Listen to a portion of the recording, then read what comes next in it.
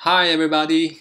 As many of you already know, Vue.js 2.0 has been released just a couple of days ago, and in its announcement, Avenue mentioned that the front-end team of a Chinese food online ordering company has already built a desktop UI component library with Vue 2.0.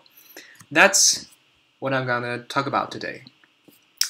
The component library we built is called Element UI. Its repository is here. We made this repository public a month ago, and now it has more than 3,000 stars. Basically, Element helps you build desktop websites, especially administration websites. If you want to try it, you can find how to install and use it in this README. Okay, let's take a look at our homepage. This is our homepage, and in it you can find the documentations of all the components. We have dozens of components for you to choose from, but unfortunately, for now, only Chinese documentations are available. We're currently working on the English translation.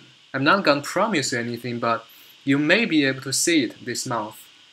And when the English docs are released, you guys, native English speakers, are welcome to review it and help us make it better. Also, we created a starter kit. Here it is.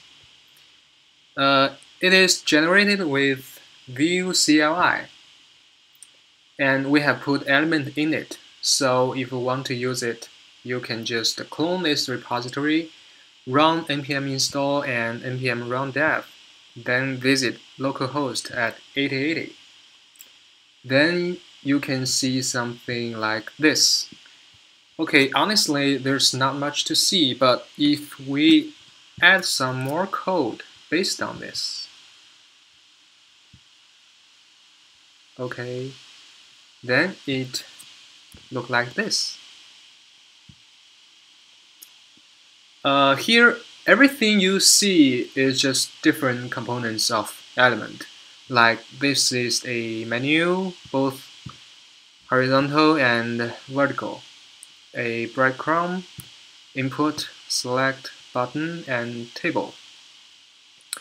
Here is just to give you an impression of what a page based on element looks like. Okay, that's almost everything. We would love it if you want to use it, contribute to it, or report an issue of it. Most of all, we really need you guys' help to review English docs when it's out. Well, if you have any questions, just leave a comment below and we will check it. Okay, that's it. Thank you. Bye.